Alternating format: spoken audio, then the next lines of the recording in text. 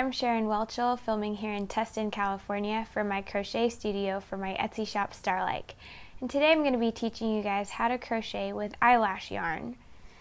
So as you can see here, eyelash yarn is really fluffy and it can be a little bit difficult to see the actual string part of the yarn with the excess fluff everywhere and even sequins or whatever else they add.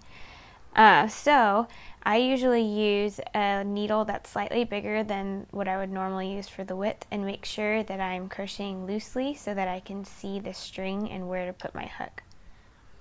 So to begin with, I'm just going to chain 10.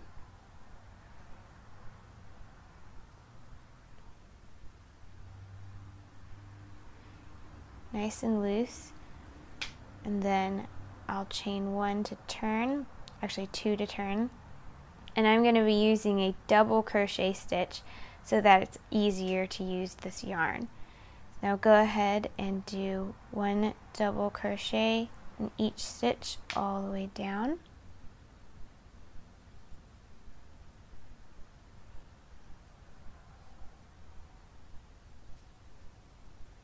And it is a little bit difficult to see, so just go nice and slow.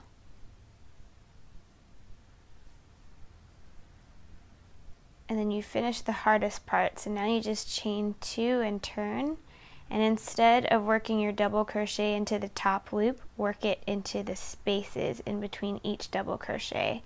And that means you don't even really have to be able to see it, you can just kind of feel it with your fingers. So go ahead and just work the double crochet stitch, 1 stitch into each gap.